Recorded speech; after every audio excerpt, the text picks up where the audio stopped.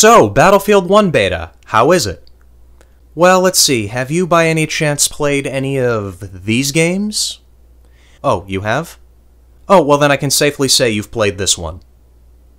Yeah, it plays exactly like all of these other games. At best, it's a highly inaccurate Michael Bay version of World War I, and at worst, it's the same fucking copy-paste job that we've gotten almost every single goddamn year since 2011. DICE, you can change the code of paint as many times as you want, but until you either throw the Frostbite engine out and get a new one, or mod the Frostbite engine into unrecognizability, it's not going to change. It's not going to be any different.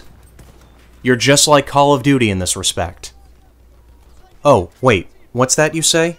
You already have paid DLC planned for it? And a season pass? And a $130 edition that doesn't even include the game? Yeah, I'll pass on this one.